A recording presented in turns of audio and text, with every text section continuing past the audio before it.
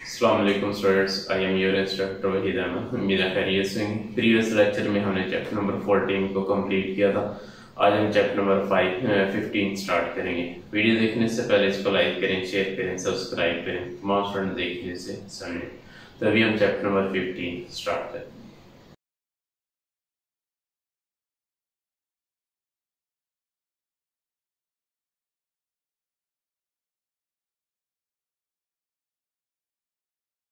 जी, chapter 15 है हमारे पास Pythagoras theorem. अब इसमें हमारे पास पाइथागोरस थ्योरम क्या है, उसके बाद इसका कन्वर्स है, converse of Pythagoras theorem.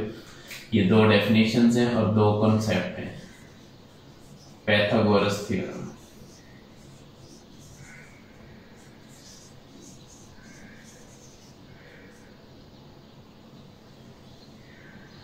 Pythagoras theorem के जो है हमारे पास हमेशा राइट एंगल ट्राइंगल के ऊपर अप्लीकेबल होगा, राइट के अलावा और किसी के ऊपर अप्लीकेबल नहीं होगा। एक तो ये पॉइंट याद रख लें कि पाइथागोरस सिर्फ राइट के लिए हो रहा है और राइट के लिए होगा, ओब्लिक ट्राइंगल के लिए नहीं होगा। ओब्लिक कौन से होते हैं? जिसमें एंगल 90 ना हो, और राइट वो होती है जिसमें कोई एक एंगल 90 का होना चाहिए। पाइथागोरस थ्योरम की डेफिनेशन देखें। In a right angle triangle,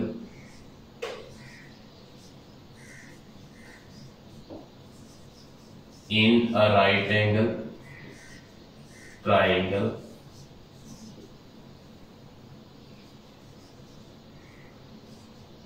the square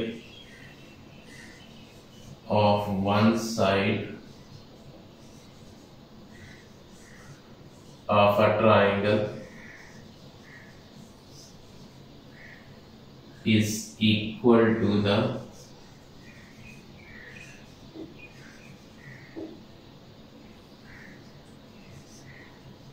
square of sum of the other two sides।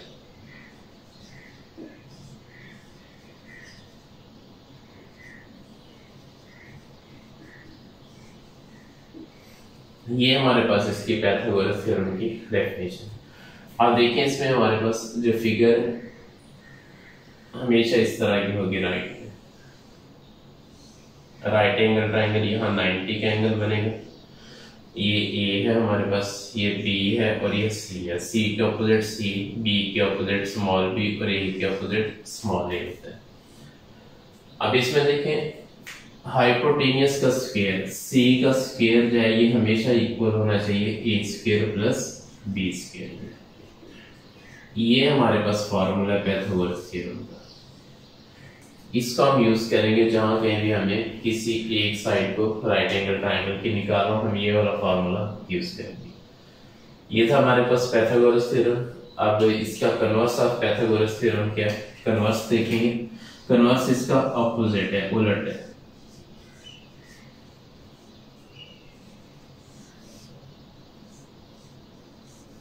Converse of Pythagoras theorem.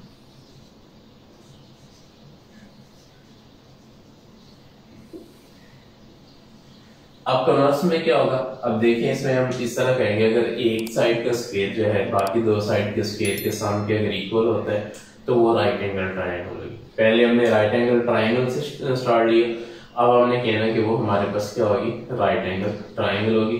अब इसकी डेफिनेशन देखें। If one side, इसमें इस तरह लिखना है, if square of one side of a triangle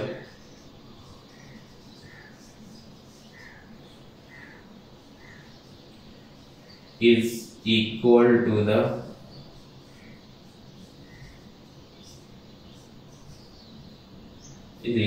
the square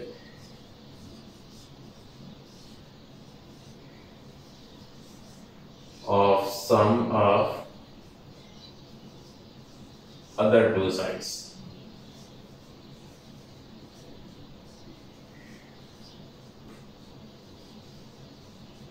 then the triangle is a right angle triangle.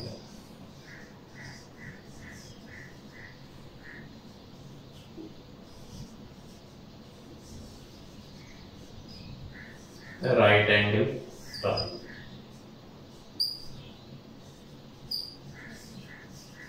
ये इसमें आप इसकी डेफिनेशन शो करें। ये हमारे पास पाइथागोरस थ्योरम है और ये हमारे पास कन्वर्स ऑफ पाइथागोरस थ्योरम है। अब इससे रिलेटेड हमारे पास एक्सरसाइज 15 है। अभी हम उसको देखकर इसका क्वेश्चन नंबर 1 सॉल्व करते हैं। जी एक्सरसाइज 15 है। अब 15 से ऊपर हमारे पास ये कोरोलरी में 3 पॉइंट लिखे हैं, जरा इनको देखेंगे, इंपॉर्टेंट पॉइंट है। अब इसमें पॉइंट नंबर 1 जो है इसमें लिखा है अगर हमारे पास सी स्क्वायर जो है वो इक्वल हो जाएगा ए स्क्वायर प्लस बी स्क्वायर के। अगर ए square plus B square equal to C square, ये इस तरह लिख लें तो क्या होगा, इक्वेशन जो हमारे पास राइट होगी, यानी ट्राइंगल राइट होगी, then the triangle is right. Triangle हमारे पास राइट होगी, यानी 90 का एंगल बनेगा। नेक्स्ट पॉइंट क्या है, अगर ये हमारे पास ग्रेटर हो जाती है, अब इधर देखिए, अगर हमारे पास ए स्क्वायर प्लस बी स्क्वायर जो है ये ग्रेटर हो जाएगा सी स्क्वायर के, यानी इन दो का सम, अगर इन दो का सम ग्रेटर हो जाता है सी स्क्वायर से तो क्या होगा, ट्राइंगल क्या बनेगी, एक्यूट ट्राइंगल बनेगी। Then the triangle is acute.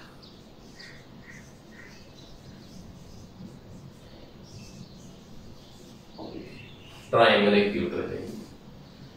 और नेक्स्ट है हमारे पास अगर ए स्क्वायर प्लस बी स्क्वायर जो है ये लेस हो जाए सी स्क्वायर से, तब क्या होगा, then the triangle is obtuse. Triangle हमारे पास ऑब्ट्यूज होती है। अब ये 3 ऑप्शन है, या सी यानी ए square plus B square equal होगा या ग्रेटर होगा या लेस, इसके अलावा और कोई ऑप्शन नहीं। इक्वल होगा तो राइट है, अगर ए square plus B square greater होगा तो हमारे पास एक्यूट है, अगर लेस है तो ऑब्ट्यूज। अब ये हमारे पास पॉइंट थे। अभी हम इसका एक्सरसाइज 15 का क्वेश्चन नंबर 1 देखकर इसे सॉल्व करते हैं। जी एक्सरसाइज 15 क्वेश्चन नंबर 1 है, verify that the triangle having the following major sides are right angle. ये हमने वेरीफाई करना कि ये राइट एंगल है या नहीं। इस क्वेश्चन 1 पार्ट 1 है हमारे पास, पार्ट 1 में ए की वैल्यू हमारे पास 5 है, उसके बाद बी हमारे पास 12, ये सेंटीमीटर में मेजर होता है, और नेक्स्ट सी हमारे पास 13 सेंटीमीटर। अब इस पे पाइथागोरस थ्योरम अप्लाई करें, लिखेंगे बाय पाइथागोरस थ्योरम, क्योंकि ट्राइंगल का पता राइट का पाइथागोरस थ्योरम से ही, पाइथागोरस थ्योरम। ये देगा हमारे पास सी square is equal to A square plus B square. सी की वैल्यू क्या बन जाएगी, 13 square is equal to A 5 square plus B 12 square. 13 square 169, 5 square 25, 12 square 144। अब ये 169 जो ये इक्वल हो जाएगा 169 के, दोनों साइड इसकी क्या होगी, इक्वल होगी, तो हम लिखेंगे hence the triangle is right.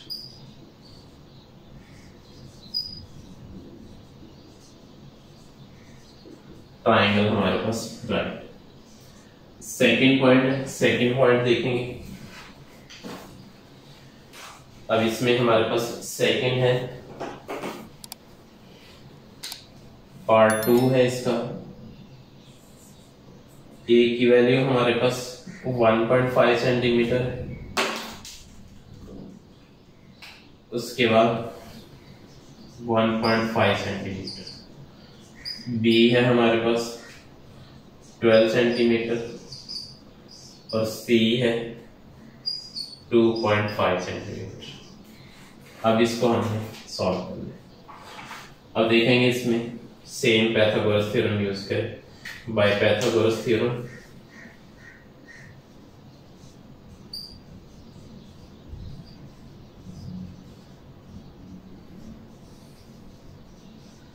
Pythagoras theorem क्या है, सी स्क्वायर इक्वल हो जाएगा ए स्क्वायर प्लस बी स्क्वायर। सी की वैल्यू 2.5 है, 2.5 स्क्वायर इज इक्वल टू ए की वैल्यू हमारे पास 1.5 स्क्वायर और बी की वैल्यू 12 स्क्वायर आ रही है। अब इसको हम सिंप्लीफाई 12 2 स्क्वायर यहाँ 2 आ गई 2 स्क्वायर। अब 2.5 स्क्वायर जो है ये हमारे पास 6.25 होता है, 1.5 स्क्वायर 2.25 और इधर 2 स्क्वायर 4, इनको ऐड करेंगे तो 6.25 इक्वल हो जाएगा 6.25 के। तो ये भी हमारे पास ट्राइंगल कौन सी बनेगी, right angle triangle, right triangle. ये था इसका हमारे पास पार्ट नंबर 2। नेक्स्ट पार्ट 3 है। पार्ट 3 में हमारे पास ए की वैल्यू 9 सेंटीमीटर, बी हमारे पास 12 सेंटीमीटर और सी 15 सेंटीमीटर। अब इसको हम चेक करेंगे सेम बाय पैथागोरस थ्योरम।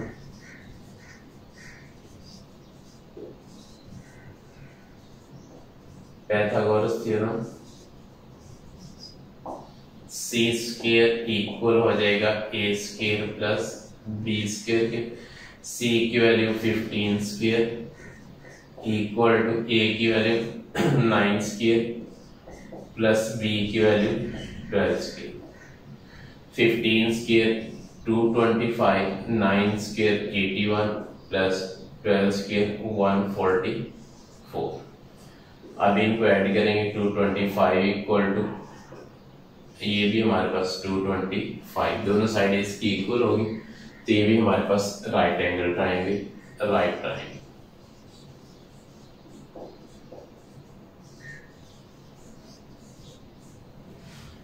इसके बाद नेक्स्ट लास्ट पार्ट है इसका, पार्ट नंबर 4। पार्ट 4 है, ए है हमारे पास 16 सेंटीमीटर, बी है हमारे पास 30 सेंटीमीटर और सी की वैल्यू है 34 सेंटीमीटर।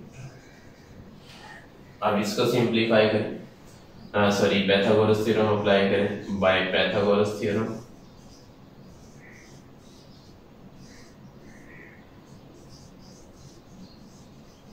पैथागोरस थ्योरम क्या बनेगा, सी square is equal to A square plus B square. Values apply करेंगे, सी की वैल्यू हमारे पास 34 स्क्वायर